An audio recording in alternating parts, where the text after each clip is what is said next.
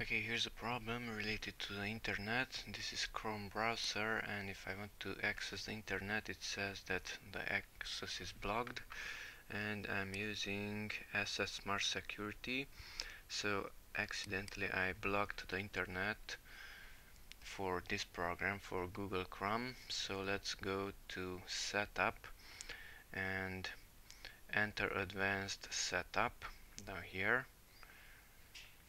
Network, open up Network, Personal Firewall, okay, and Rules and Zones, and here go to the second Setup button, not the first one but the second one, okay, and find in this list the browser Google Chrome.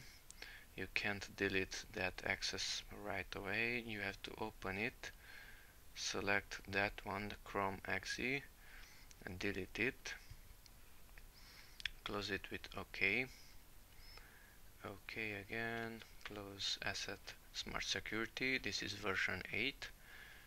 Okay, and now if I want to access once again, I pressed enter here. Now it's asking me if I want to allow this program to communicate. I can remember this action and allow it, so it will remember the allow setting, and the internet is working.